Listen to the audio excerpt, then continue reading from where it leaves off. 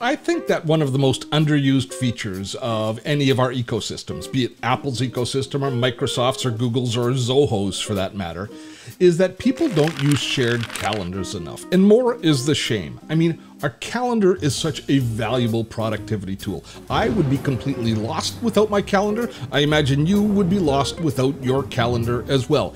Everything, every obligation, every appointment that I have lives on my calendar. And if it doesn't make it on my calendar, chances are it doesn't get done.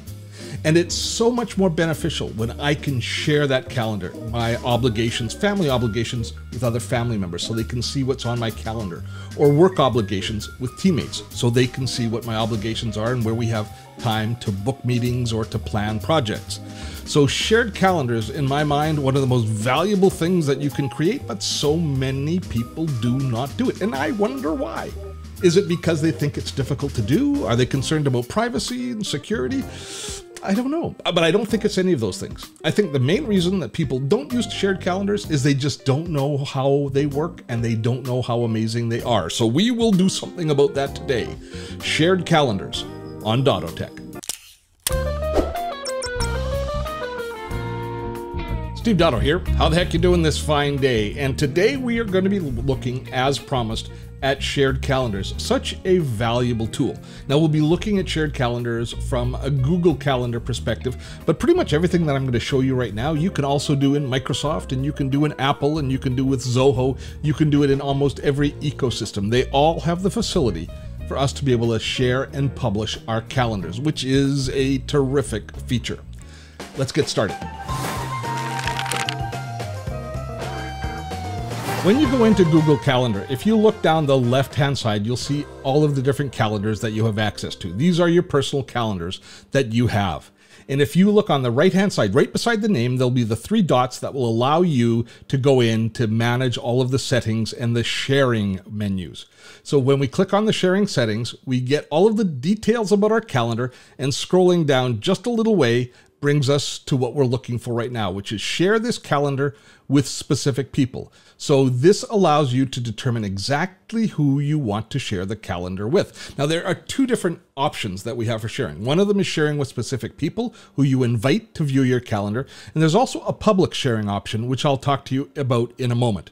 But right now, let's just talk about how you're going to share this calendar. And this is ideal if you're going to share with family members or with coworkers.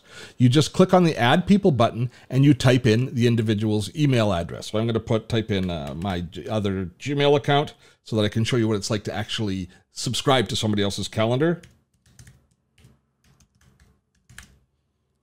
And once you've got their email address in, the drop-down menu here allows you to choose the type of access that they have, the permissions that they have within your calendar. And you can allow them to just see your free and busy time, which is great, especially for, say, a work environment where you don't want people to know the details of every meeting you're in, but you want them to know when you're available and when you're not available.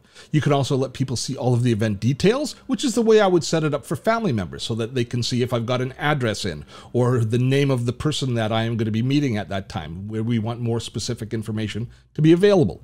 You can also give them even more control, allowing them to make changes to your events or even make changes and manage the sharing, which is pretty much the same as giving them ownership over your calendar.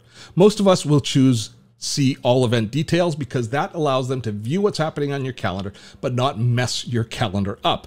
So once that's done, you click send and an email goes out to that individual inviting them to join your calendar. Now, I actually have my iPad running right here with Gmail open, so let's just open it up quickly and you can see what it looks like. This says it's inviting me to join the calendar, and all I have to do to join the calendar is click add this calendar.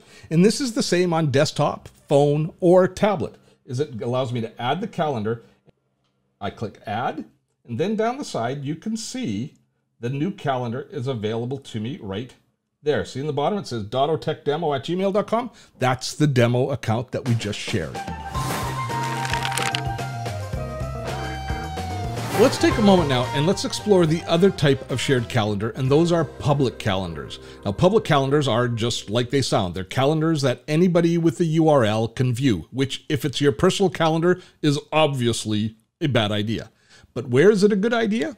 There are so many great uses for public calendars. Your favorite sports team will publish their calendar. Your school will publish its academic calendar. People can subscribe to it, and all of the events are automatically brought into that individual's calendar. And they're not brought into your main calendar, but they're brought into a calendar that you're subscribed to, so you can turn them on and off when you need to, so you can only see the relevant information when you need to see it. I think I should walk you through the process of creating it, and then we can see how it's enacted. You know, another great place for public calendars is if you coach a team.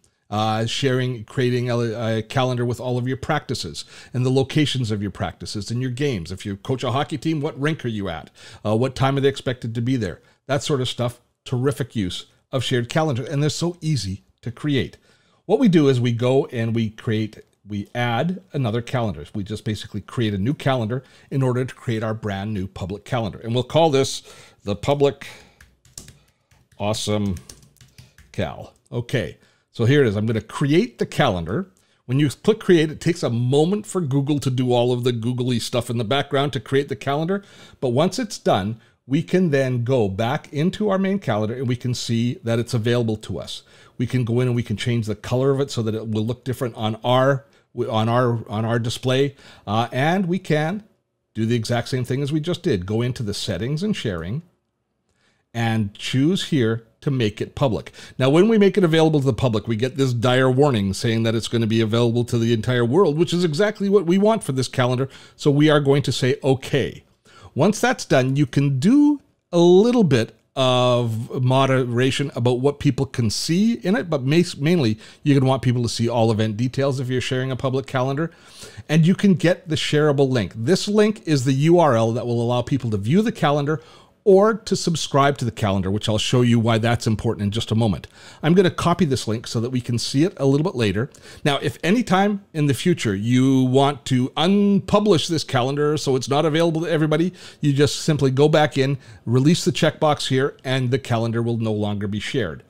But let's go back into my calendar screen here, and let's just enter some information into the public calendar that we've created. So I'm going to make sure that there's today. I'm going to put in a important event tomorrow. I'm going to save that, and we've got it there. And I'm going to put another less important event in a couple of days. There we go. So now I've got a couple of events in the calendar.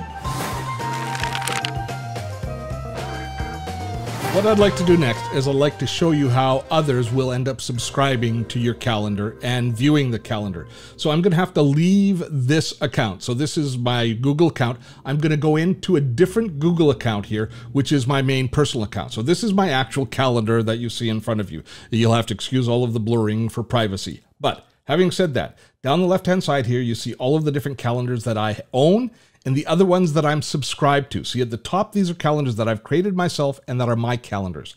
Down below, the other calendars, including the one that I just subscribed to, are down below here. But let's now subscribe to the public calendar that we just created. So the first thing I'll show you is actually I'm going to go into a brand new browser window, and I'm going to, first of all, just paste that URL that will allow us to, regardless of where we are, to view the calendar just based on the web link. So there it is. So we can view it here, we can view the calendar. Now I can add that calendar to my own account just by going add. And then what you'll see happen is now the awesome public calendar is here in my other calendars, and it's turned on. You can see there's an important event and the less important event that's been added to my calendar. Now, one of the things that you need to, one of kind of the skills you have to develop is knowing which calendars to turn on and off as far as your display is concerned. Because if you've got lots of different calendars for lots of different projects, your display, your calendar can look pretty darn full because of all the calendars you're subscribed to. But you can go through and you can turn on and off any of the calendars just here by clicking on the little checkbox here, which will allow you to view or unview any of the calendars depending on what you want to see. Of course, you're going to want to leave your own personal calendar open most of the time, but with other calendars, you can turn on your family calendar, turn on your work calendar, turn on your colleague's calendar. You've got all of those different options. Plus, remember I set up the calendar as orange when I first set it up? that doesn't carry through, you can set your own color scheme for any of the calendars so that you can quickly, just glancing at your calendar, identify which calendar it's coming from based on the color. And over time, you'll get to recognize the different calendars by the different colors. And so the more important calendars, those colors will pop for you, and the less important calendars might just fade into the background. So that is an overview of the shared calendars and public calendars within the Google ecosystem. Other ecosystems, pretty much identical. Before we wrap things up, just a couple of things. First of all, if you want to have the step-by-step printed instructions on how to create a shared calendar, if you take a look in the description for this video, there'll be a link where you can download step-by-step each of the steps that I just walked through, so you can have a paper copy of the steps required in order to create your own shared calendars. Additionally, if you have not yet joined us for one of our Webinar Wednesdays, I'm going to encourage you to click on the link in the description for Webinar Wednesday and join us. Every week here at Dottotech, we have a free tutorial webinar covering one aspect or another of productivity or content creation.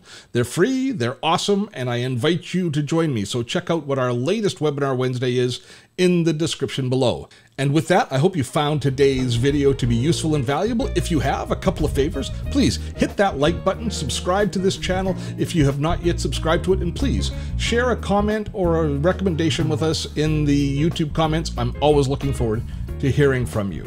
Till next time, I'm Steve Dotto. Have fun storming the castle.